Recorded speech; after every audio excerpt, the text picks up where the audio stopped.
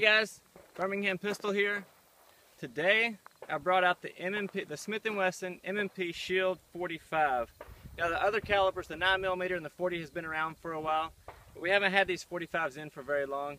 And so let's just shoot it a few times and see what it's like.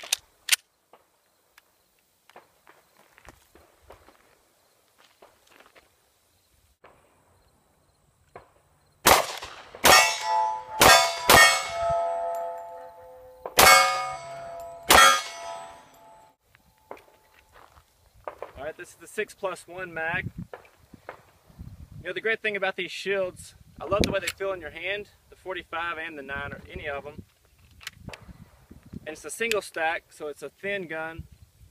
It'll just fit inside your waistband. A lot of times I'll carry my concealed carry gun inside my waistband, no holster, or maybe a sticky holster. And it just sits there on my waist.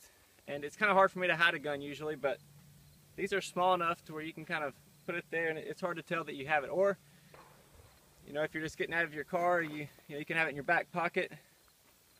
If you're just walking in somewhere, you feel like you might need your pistol, you just stick it there and it's ready to go. This one has a thumb safety right here. Alright, we got 6 more shots. Here we go.